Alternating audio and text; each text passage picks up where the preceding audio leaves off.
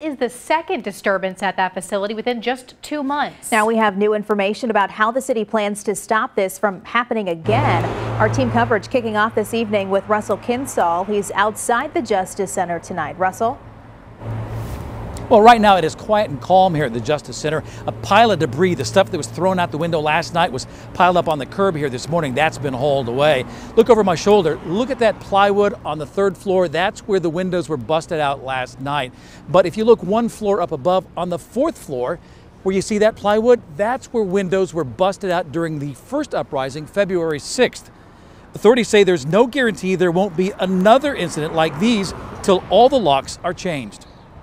This is a very concerning and dangerous situation, of course, not only for the detainees, but for all of our personnel who work here. The city's Commissioner of Corrections says it was around 8:30 last night that some detainees were able to compromise the locks on a couple of cells. It's believed that some, but not all, of the 66 in that jail pod started breaking windows, starting fires, and throwing things. Who was involved is a mystery because they covered the security cameras. The authorities say they don't know how they started the fires. I guess it's safe to say the detainees can be resourceful if they want to do something.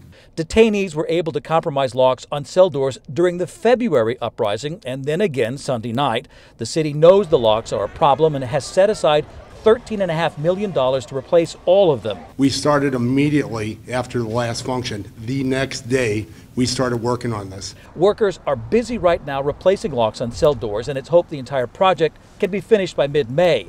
But jail doors and locks can't be purchased at a home improvement store, and there's other equipment that has to be replaced also. The issue, as you ask with the locks, is quite a bit more detailed than just the locks.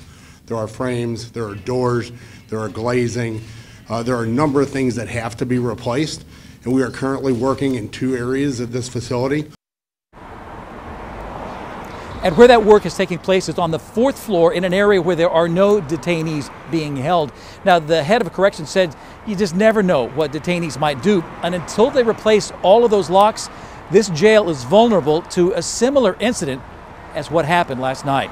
Live downtown, Russell Kinsall, News 4.